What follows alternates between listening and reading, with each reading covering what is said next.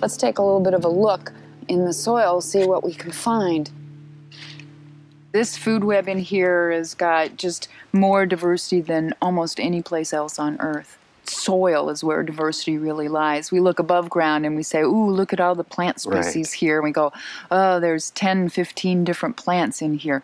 High diversity doesn't have a candle to what's here in the soil.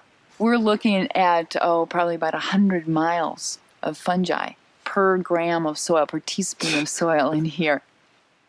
When we look at 1 teaspoon of soil, and so it's like that much, we're looking at 40,000 species of bacteria.